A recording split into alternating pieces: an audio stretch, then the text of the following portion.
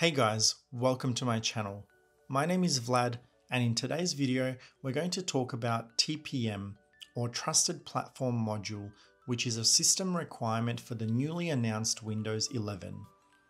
There is a lot of confusion around this requirement, and a lot of people think that their systems may not be compatible because of the TPM. But I'm going to show you how to check if you have the TPM 2.0 module and how to potentially enable it. If you find this video helpful in any way, please give it a thumbs up and leave a comment to let me know. Also consider subscribing to support my channel. So let's get started.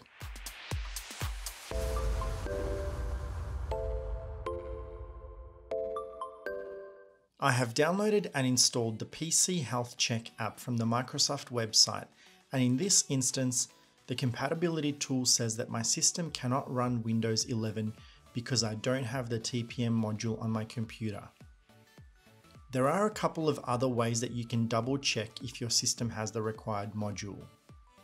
Option 1. On your keyboard, press the Windows key and the letter R to open the Run command window. Type in tpm.msc and press Enter.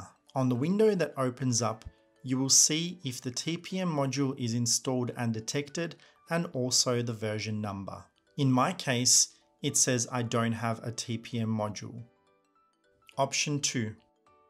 In the Windows 10 search bar, type in Device Manager and press Enter. In Device Manager, expand the Security Devices.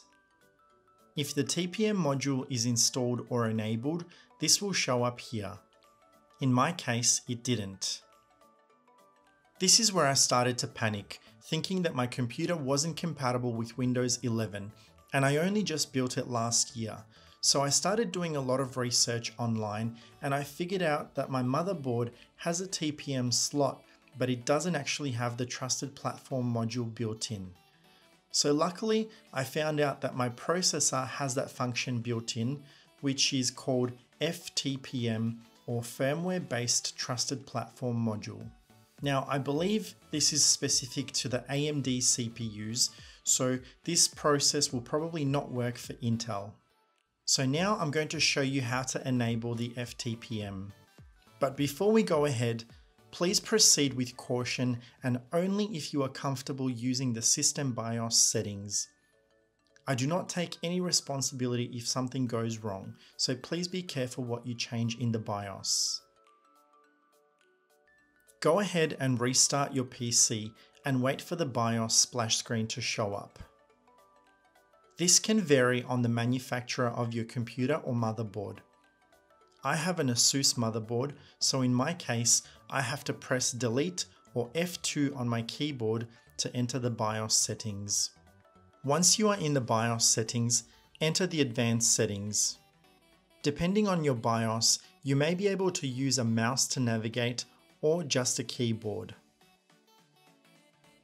Look for advanced mode and click on it, or if your BIOS supports it, you can click on search and type in TPM.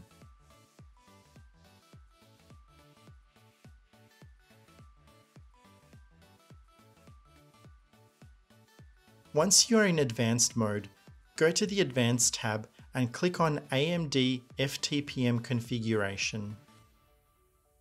Under TPM device selection, select Firmware TPM. You may see a notice pop up. Select OK. Then make sure you save and exit the BIOS to apply your changes.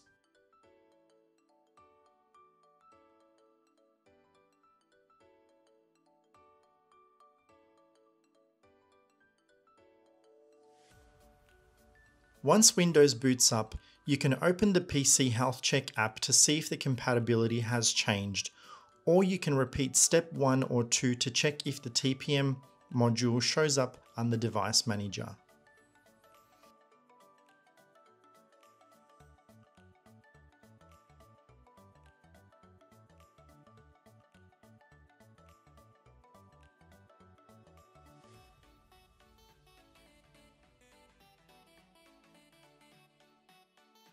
So thanks for watching, guys. Again, if this video has helped you in any way, please give it a thumbs up and leave a comment to let me know. Also, please consider subscribing to support my channel. I'll catch you in the next one.